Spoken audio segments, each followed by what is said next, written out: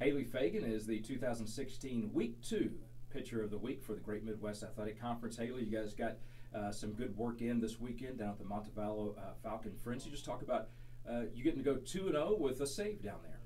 I'm going to have to give credit to the offense on that one. They scored so many runs in every single game, and that just takes so much relief off pitchers and can help them just focus on the next pitch instead of what's going to happen the rest of the game.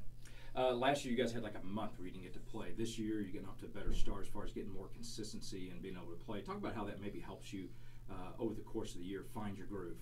I think everybody would agree that it's very easier to play consecutive games because hitters can get into a groove, see live pitching, and also pitchers, they can work on their pitches, and it's just so much easier all around playing consecutive games. You're a senior, so talk a little bit about what it's like starting your final collegiate season. It's a little bittersweet. I'm really excited for this last softball season, and I love my teammates this year, and I think it's going to be a really great year. But I'm really sad, too, because I've been playing this game for, like, probably 17 years, so it's pretty sad. But it's taught me a lot of life lessons, and I'm really excited to move on to the next step in my future.